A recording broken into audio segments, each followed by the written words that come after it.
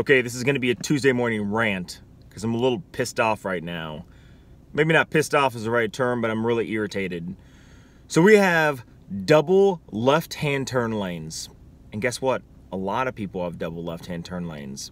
And what really makes me mad is there's two major ones that normally fill up with traffic in the morning, every morning on the way to school. The first one is a double left-hand turn lane that goes into a road. That about 2.5 miles up the road, most people are going to make another left-hand turn in another double left-hand turn lane. So as I'm rolling up, traffic is backed up, and I'm looking at the light, and the arrow turns green. Great, it's a green arrow. But I'm waiting in traffic, not in the double left-hand turn lane, because there are cars blocking it because it looks like it's completely full. And as traffic's moving, I realize every single person except 2 cars are in the inside left-hand turn lane and only 2 cars are in the outside left-hand turn lane.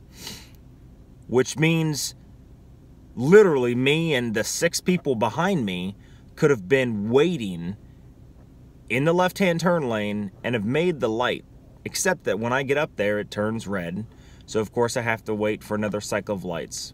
So the reason why people are in the inside turn lane is because eventually 2.5 miles up the road, they're gonna need to get over into the left-hand lane to turn, right? I understand that. But why can't everybody fill up the left-hand turn lanes and then merge over in the next 2.5 miles? Instead, everybody just gets in the lane that they need to get in because eventually they're going to need to get in that lane. So it makes it so people are waiting 2 to 3 times longer. All right. So then eventually I turn. I'm in the outer left-hand turn lane, and eventually I merge over. And it's funny because I got 2.5 miles, and I literally pass like 30 cars that are in the left-hand lane to eventually turn 2.5 miles up, and I merge over, and I'm ahead of all this traffic. It's amazing that people are, I don't know if they're just so tired in the morning, they're just like, I'm just gonna drive, and it's not a big deal, I'm just gonna drive. So I get up to the other double left-hand turn lane, and it's the opposite. The outer left-hand turn is completely full. And you can see it. You can see, because it comes down like a slight hill, you can see that everybody is in the outside left-hand turn lane because eventually 3 miles up the road, everybody needs to make a right-hand turn onto another road. So because of that, everybody fills in the outer left-hand turn lane and nobody's on the inside. There's one car